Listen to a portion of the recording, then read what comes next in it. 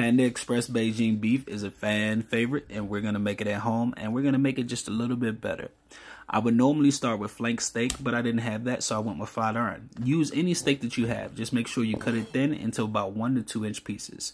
Then we're going to get it marinated. We're going to use soy sauce, dry sherry, baking soda, white pepper. Once we get that on our steak, we're going to massage that in, get that bad boy covered, and then get it in the fridge for about 30 minutes. We're going to chop up our bell peppers. It's normally just red bell peppers, but use any bell peppers you want, whatever you have in the house.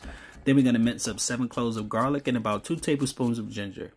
The sauce is super simple, but it's a lot of ingredients. Soy sauce, oyster sauce, and you can find that in your grocery store. Red wine vinegar. If you don't have white vinegar or you have rice wine, use whatever vinegar you want. Dry sherry. You can find that in the grocery store also. Ketchup, whatever ketchup you want, nothing specific. Get your sugar, get your 7 tablespoons of water, your 1 tablespoon of cornstarch, and then we're going to go back and we're going to add a tablespoon of sriracha. It really works. It helps it. Now, to our marinated beef, we're going to add 1 egg white and some cornstarch.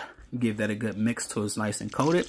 Make sure our oil is between 365 and 375, and then get it in the pan. And make sure we fry it in batches. Don't overload the pan, and do not fry it more than 3 minutes because you do not want your beef to be tough or chewy.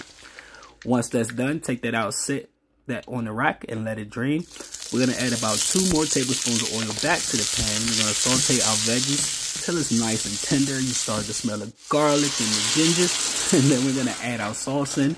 Let that thicken for about 1 minute. And once that begins to thicken, we're going to add back our steak. Look at that good steak. And then we're going to give it a nice toss. Once we give it a nice toss, you are pretty much good to go. Get you some white rice and enjoy. Thank you guys. Follow for more.